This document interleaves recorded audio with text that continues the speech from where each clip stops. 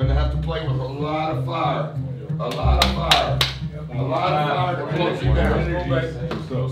Y'all know the recipe. Y'all know the recipe. Y'all know what it is. Y'all know what it is. Play with great fight. Let's go.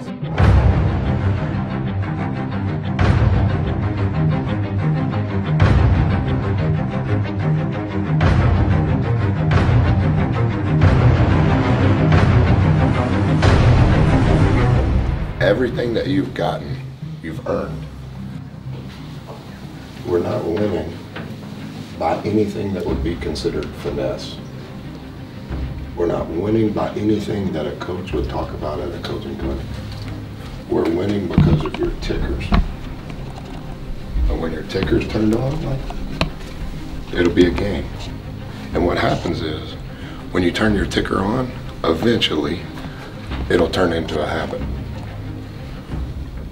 And then what happens, because I've seen it, guys start thinking they're better than they actually are because they have a layer of toughness that just keeps growing.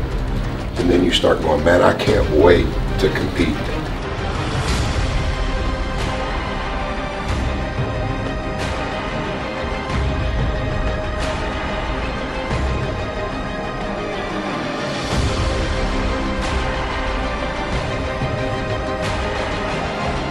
Don't have to be scared.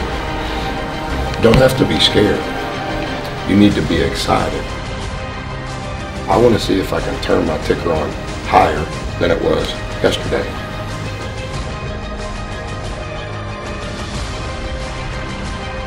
There's no secret to any of this. And I'm not saying it so we win on Saturday. I'm saying it so you learn it for your life. I think we won 5 conference games. Don't be scared to win 10.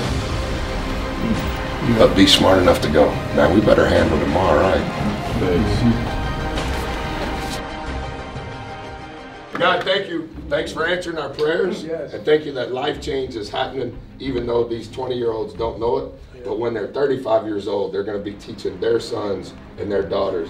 Let me tell you how you can make it. Let me tell you how you can overcome. Let me tell you how to fight your battles. Let me tell you what toughness really is.